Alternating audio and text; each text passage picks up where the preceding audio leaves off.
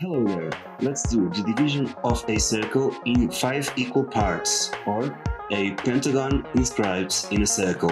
If you like this video, please hit the like button and subscribe the channel. Draw a circle, then do a diameter of that circle.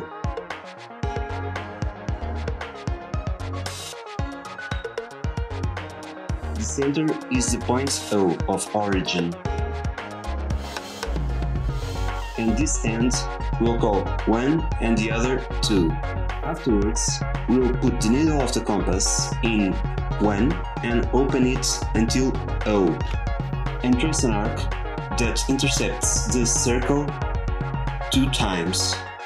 And afterwards, let's do a diameter which is perpendicular to the first diameter. For that, let's bisect the segment to 1. For that, we'll open the compass more than half the length of to 1, put the needle in 1, and do 2 small arcs above and below the diameter. Then repeat the operation with the needle in the point 2, and then we'll connect the 2 points that we defined, and we'll have the second diameter, which is perpendicular to the first one.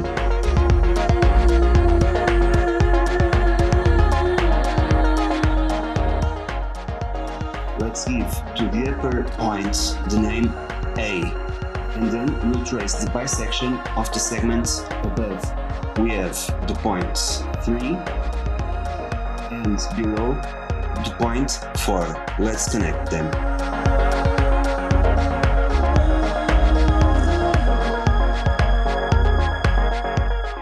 Now you have the point O1, which is the middle point of the segment O1. Now put the needle in O1 and open the compass to the point A.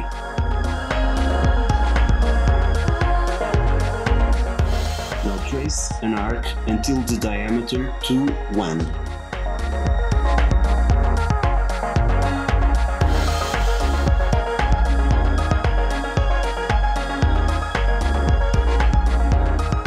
Now switch the needle to the point A and open the compass until the point I. The distance between A and I is the same distance as the size of the pentagon.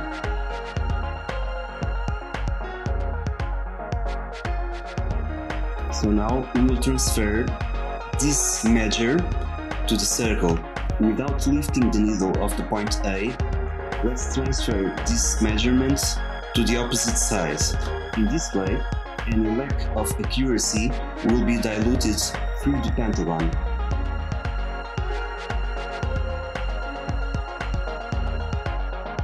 Then we'll move the needle to the previously marked point and trace another point. And then do the same in the opposite side.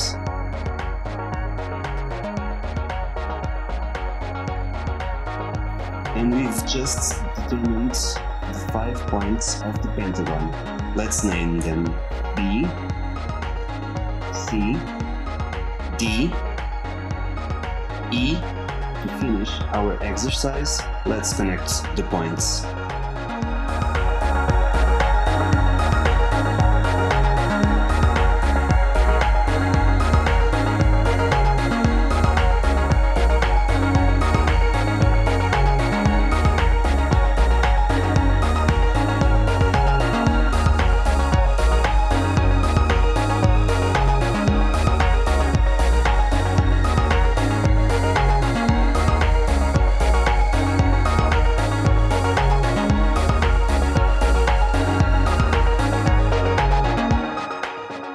Is our pentagon inscribed in a circle, or the division of a circle in 5 equal parts.